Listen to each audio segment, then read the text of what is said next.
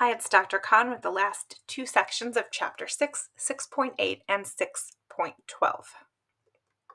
We're going to be discussing geologic hazards that are associated with volcanoes and talk about how volcanic activity is tied back into plate tectonics. The first and one of the most destructive types of hazards that are associated with volcanoes are pyroclastic flows. Pyro, again, meaning from fire, and clastic, meaning bits or fragments of rocks. So fiery pyroclastic flows made up with superheated gases, enough to just totally incinerate anything in its path, trees, houses, people, um, but also this superheated ash and fiery debris that comes sliding down the slopes of a mountain at high speeds, and sometimes speeds so high that even if you were in a car, you couldn't outrun them. This type of activity, this pyroclastic flow, is what destroyed the ancient city of Pompeii. That was Mount Vesuvius. We'll actually see a couple of pictures from that in our presentation today. In image A, these come from your textbook, we see these pyroclastic flows streaming down the sides of these composite volcanoes. Composite volcanoes, remember, have magma that's typically higher in silica and can generate these flows of material down the slopes. In image B, I'm hoping that what you're seeing in the background it's probably a lot farther away than it looks, but these people are still trying to get out of the path of the pyroclastic flow. It doesn't actually look very hot from this perspective, but again, those gases are enough to have given us that before and after picture that we saw in the beginning of chapter 6. In our first lecture, we looked at Mount St. Helens before, and I had commented at the time that the after picture really looks like a totally different planet that's barren and devoid of life, because everything essentially in the path of this pyroclastic flow will be burned.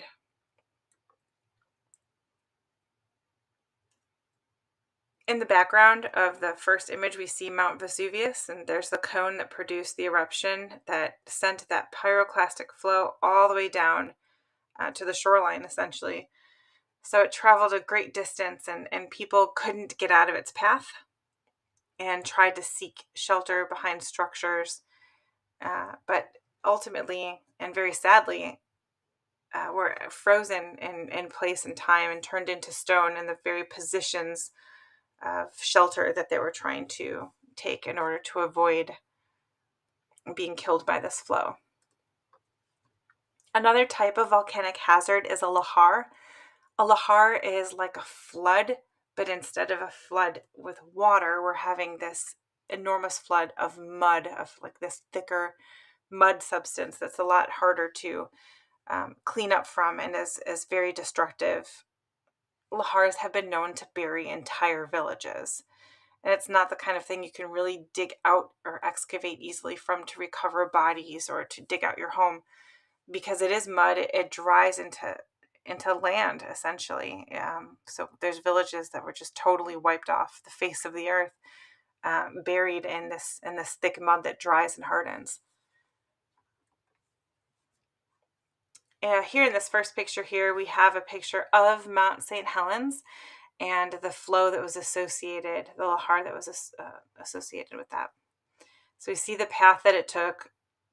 It typically follows the same paths that our streams would follow down the sides of the mountain. Here is a really great look at Mount St. Helens, how really this whole side of this composite volcano was blown off.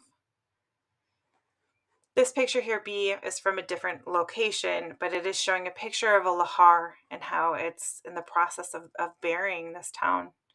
And you have to remember, much like a flood, it's not just the water you have to worry about. There's boulders and stones and trees and things that will help to kind of take apart buildings. We can already see there's extensive damage to these structures in addition to being buried.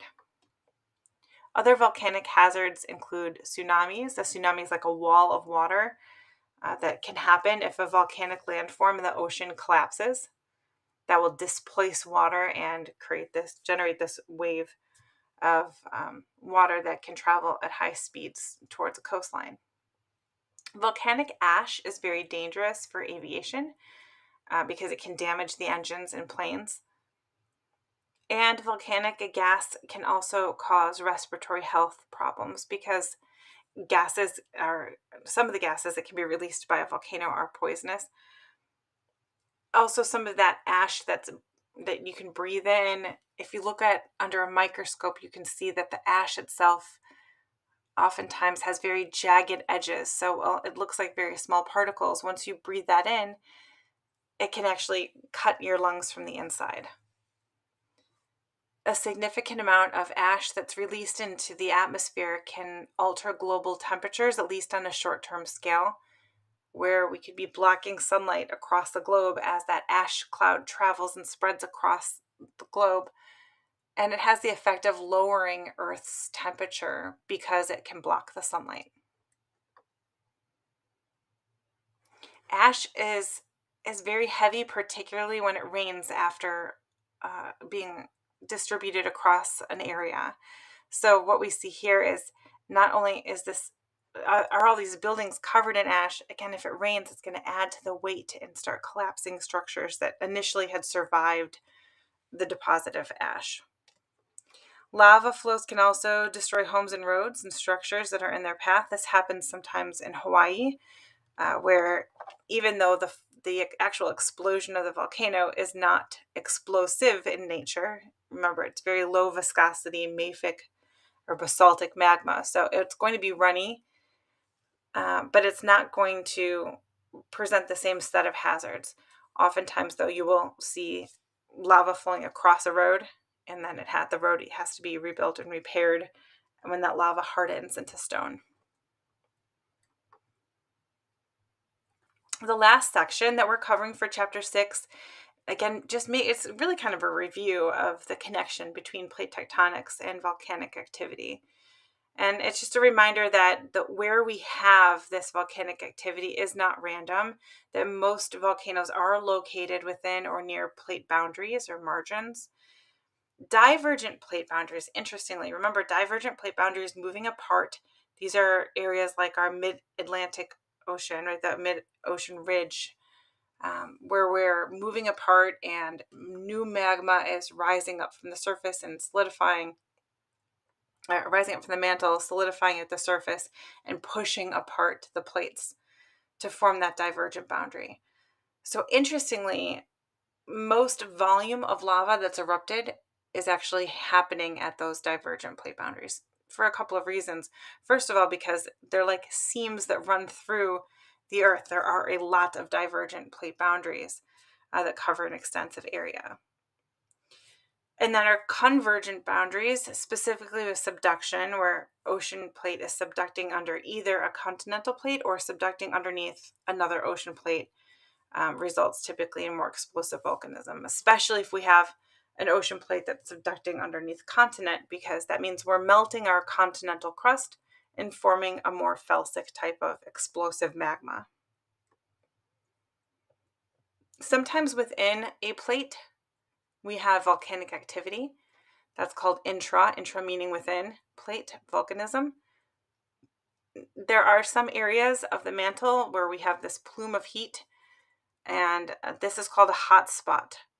So we have a lot of volcanic activity in these locations because of some irregular kind of hot location of the mantle underneath it. If this hot spot's in the ocean, it produces basaltic magma, and the classic example of hot spot volcanism is Hawaii. But sometimes the hot spot is actually underneath a continent. So the crust that's going to melt isn't the basaltic crust, it's melting our continental crust over that hot spot, and we end up getting more explosive eruptions. The classic example of that granitic magma from a hot spot that's melting continental crust would be Yellowstone. Yellowstone in the western part of the United States has erupted several times over the past several million years, and in the past they have been extremely large volumes of magma that's erupted and impacted a very large area in terms of deposits of ash and gas and dust. Yellowstone is often referred to as a supervolcano because of its explosive potential. This is a really great SMART figure, and again, I recommend that you take some time to look at what it is that this smart figure is showing you and then go through that link. This slide really just sums up all of the different types of plate interactions or intraplate volcanism and classic examples that you might be asked about. For example, the Mid-Atlantic Ridge here, that divergent plate boundary, we have rising magma, a rift valley. As the plates are moving apart from each other, new crust is being formed. This slide really ties together not only the material from Chapter 6, but also the material that we covered in plate tectonics in Chapter 4, Chapter 3, rocks, and even back to Chapter 2, minerals, where we're talking about more felsic versus mafic minerals as well. So some students find Chapter 6 a little bit challenging in terms of the amount of content that's assessed because it's really tying together a lot of vocabulary concepts from multiple chapters.